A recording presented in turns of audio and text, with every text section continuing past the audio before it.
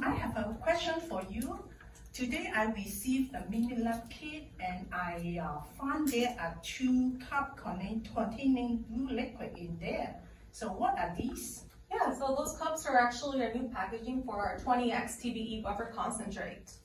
Oh, no, you guys no longer provide the bottled concentrated buffer format? Yes, correct. This new cup format is replacing that bottled format. I see. Then why 2 cups? So 2 cups, each cup gives you 50 milliliters of concentrate.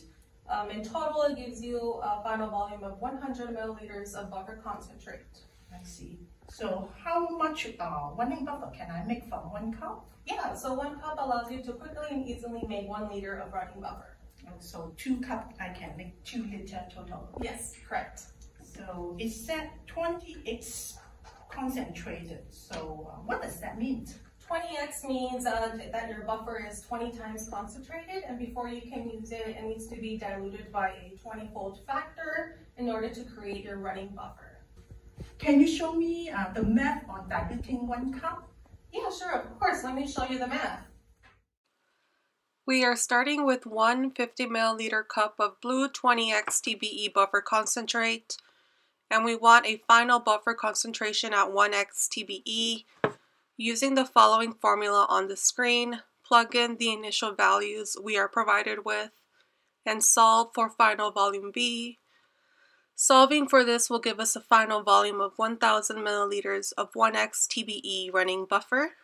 Subtracting the 50 milliliters of buffer concentrate from the final volume of 1000 milliliters gives us a volume of 950 milliliters.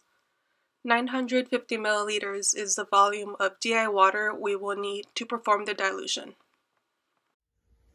All right, let me go ahead and show you how to do the dilution now. Okay, thank you. Yeah. So we're going to add our 950 milliliters of water.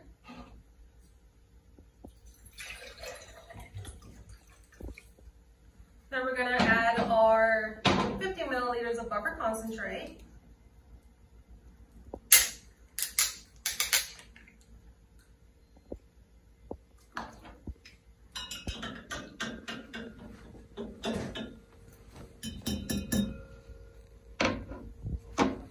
Oh, now it's no more blue color.